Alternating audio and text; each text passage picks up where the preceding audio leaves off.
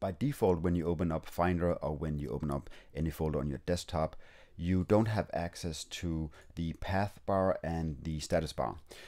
Let me quickly show you what that is. So we go to view and then we click on status bar. Okay, so now we have an amount of items and the space available.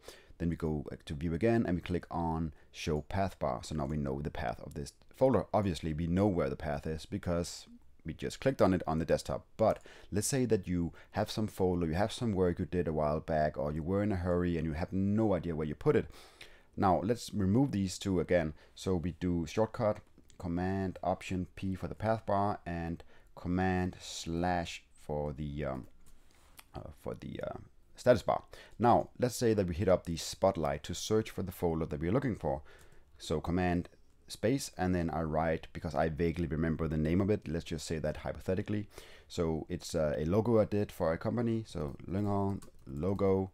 Okay, so here the folder is, but where is it located exactly? Let's say you put this inside numerous folders and you are just in a hurry, you have no idea where it is. Well, now you can just do Command Option P for the path bar and now you can see exactly where it's located. Okay, so the root users David / desktop / Lynghorn this folder.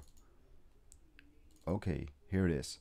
Just a smart way to quickly understand where you are when you open in a folder, and I always have this on by default. And again, the shortcut for the status bar is Command and /.